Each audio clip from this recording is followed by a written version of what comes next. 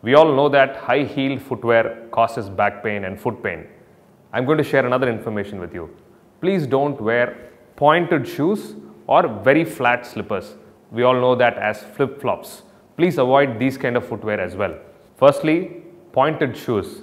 I see a lot of people these days wearing pointed shoes. I agree, it does look fashionable, but it's not good for your foot. When you wear pointed shoes, there is no room for your forefoot or your toes to accommodate themselves inside the shoe.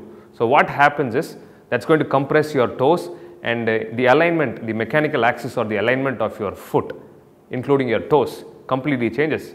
Now, there is a disorder called hammer toe, in which the toe, the great toe starts deviating away from the line. There is something called hallux valgus. See, all these are problems, which are caused by these pointed shoes. And the second commonly is the foot pain. A lot of people have the forefoot pain, especially when they start walking, they experience sharp shooting pain on the toes or all around the toes. So this is also caused by sharp or pointed shoes. Neuromas in the foot, that is inflammation of the nerve endings leading to swellings, leading to nerve swellings in the foot. These are also caused by pointed shoes. So please avoid pointed footwear, especially men.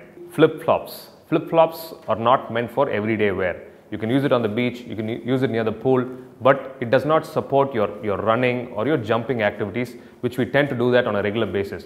And please don't use flip-flops as a daily footwear, because there is something called a medial arch in your foot. When you walk, the arches come into play. They act as the shock absorber. When you wear a flip-flop, the footwear doesn't support the medial arch. When you start walking, see, there is something called pronation and supination movements which happen at the foot, in context with the arch as well. So these flip-flops don't support those kind of movements, and in fact it leads to more loading of the heel and the foot, causing foot pain, eventually leading to back pain also. So lack of arch support in the flip-flops leads to ankle strains, tendinitis, plantar fasciitis and more foot problems. So how do you choose a footwear? I know we can't use high heel footwear, we can't use flat ones.